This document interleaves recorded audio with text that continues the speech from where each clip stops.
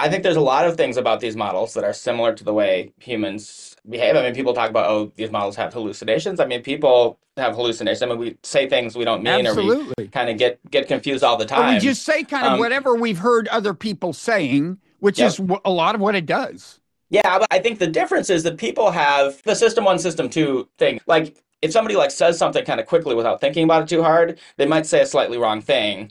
But then if you say, hey, did you really mean this? And they think about it, there Right. actually is some kind of structure in their brain where they actually can think through it more carefully and Right. say, oh, I really meant that, or I really didn't mean that. If you ask a AI model to correct themselves, they will say, oh, I'm sorry, I got it wrong. But then they might give you another wrong thing. Like, there are certain kinds of problems where they just don't have the ability to think really carefully and systematically. And I think that's a function of the way they kind of store their information. Everything they know is a single stream of tokens that they have to look back to.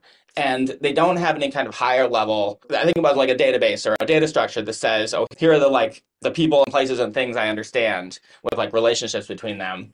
And yeah, as a result of that, if they have to think about too many things at the same time or think about too complicated problems, they just have a tendency to get confused.